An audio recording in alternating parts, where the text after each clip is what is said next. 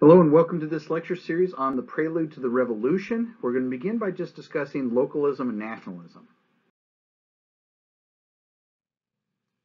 Localism was and still is today a major component of American culture, and it's very easy to see this. I mean, think about it. How many times when you're asked where you're from, you tend to gravitate towards the city you're from or maybe even the state you're from, right? You don't sit there and say, well, I'm from America, especially if you're in America, right? It seems a little bit strange to do that.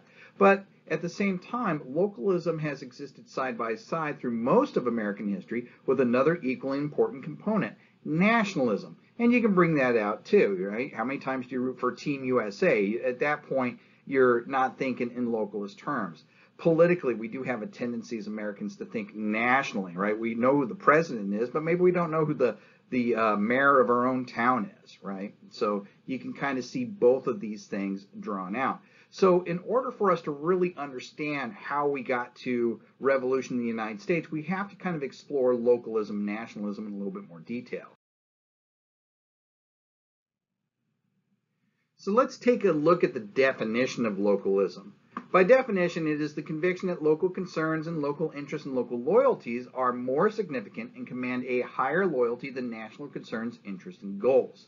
Now, from a political standpoint, that is a key tenet of the idea of the decentralization of power. And we can see examples of this in colonial history where this decentralization of power, this localist sentiment, is going to have a very strong effect on how the people react when there's an effort made or an attempt made to centralize power. For example, when James, the Duke of York, became King James II, he thought it would be a good idea to consolidate his holdings, New York, with all those little tiny New England colonies that bordered it. To him, it makes absolute sense. You combine these small colonies together and place them under a single royal governor. So he does that. He combines New York, New Jersey with Connecticut, Plymouth, Massachusetts, New Hampshire, and Rhode Island, and he creates what's called the Dominion of New England. Places it under a single royal governor, a guy by the name of Edmund Andros, who he sends to Boston along with a couple thousand troops to help establish this new political order. Now, from his mind's eye, this is all going to be fine. So he's probably pretty shocked when the colonists revolted, right? But it really makes sense when you think about it. I mean, the colonists, when you think about it, there's a reason why Connecticut broke away from Massachusetts and Rhode Island broke away from Massachusetts. Do you really think that they want to be lumped back in with these people?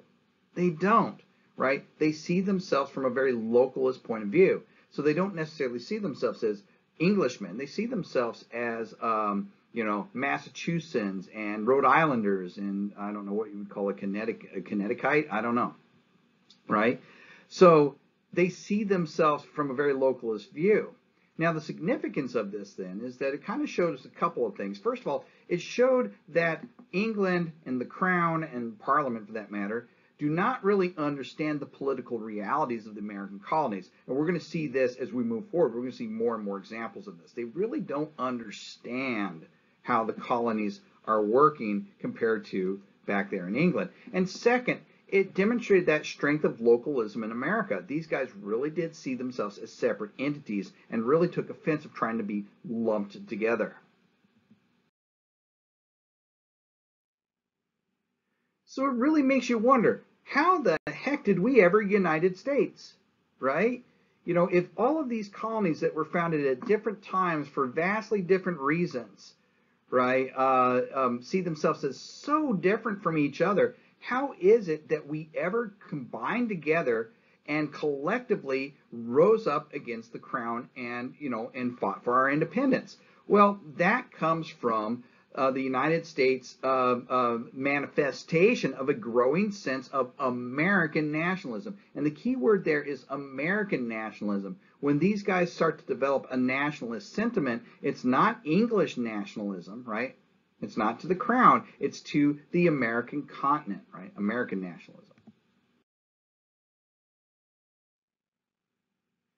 So, what is nationalism? Let's go ahead and define that. Nationalism is a state in mind which the supreme loyalty of the individual is given over to the nation state as opposed to any other group of which the individual is a member, right? This is thinking broader, Okay, and in order for this to happen, you need to have 5 prerequisites and 2 stressors. And so I'll go over those next.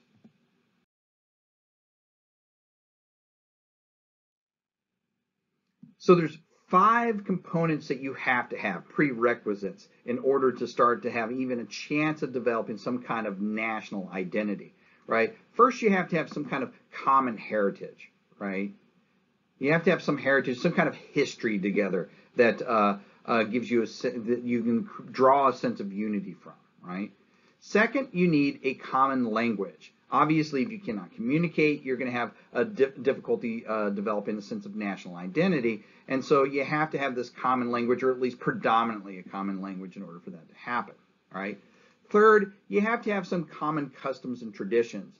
You can have that common language and the common heritage, but if your customs and traditions are just completely out of sync with the other group, you're never going to really foster that sense of nationalistic identity. Okay.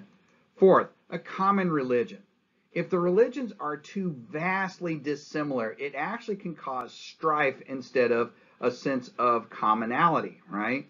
Now, in the case of these colonists, they do have a lot of different religions. We talked about evangelicalism versus Anglicanism and Puritanism and things like that, right? But ultimately, these things did have one thing in common, in that they were all Christian religions, right?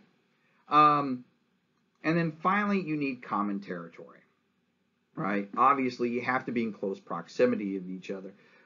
You're never going to see a sense of nationalistic identity develop between Austria and Australia. The only things that put those two nations close to each other is where they lie in the dictionary, and that's it. Okay.